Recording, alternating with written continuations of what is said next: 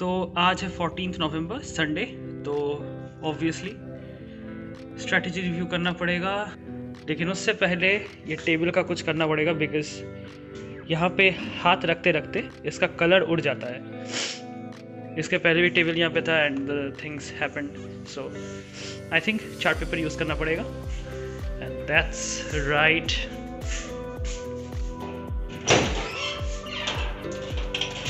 Here, so I have to take out this chart paper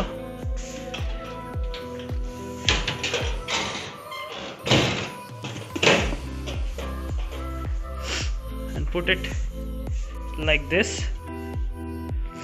I think हो जाना तो चाहिए, let's see.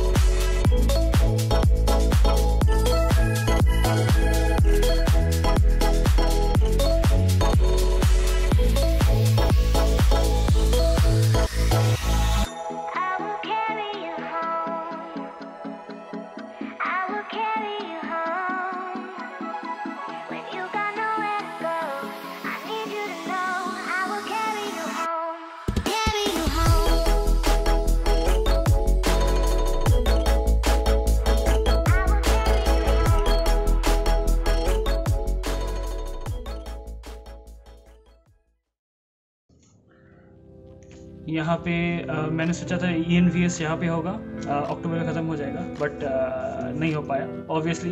Then the routine was get updated और अभी नवंबर के ख़त्म होने से पहले इन्वायरमेंट ख़त्म करना पड़ेगा और दिसंबर में 15 तारीख के पहले एथिक्स और उसके बाद साइंस एंड टेक्नोलॉजी को करना पड़ेगा and that's really a problem for me. देखते हैं।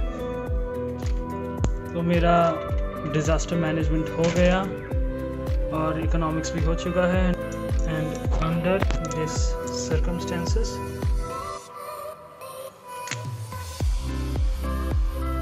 डिज़ास्टर मैनेजमेंट का डेडलाइन ख़त्म और इकोनॉमिक्स का भी डेडलाइन ख़त्म and the new deadline will be updated now for the next week.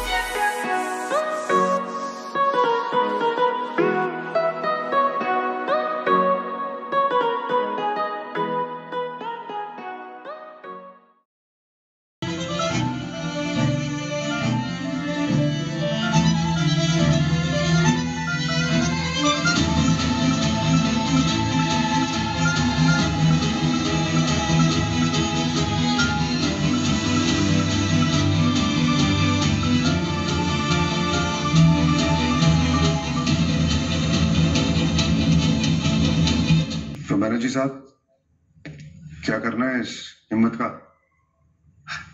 अच्छा आदमी है चड्ढा साहब, रेस्पेक्ट देना चाहिए। और कितना रेस्पेक्ट देंगे उसको? हंस रहे आप?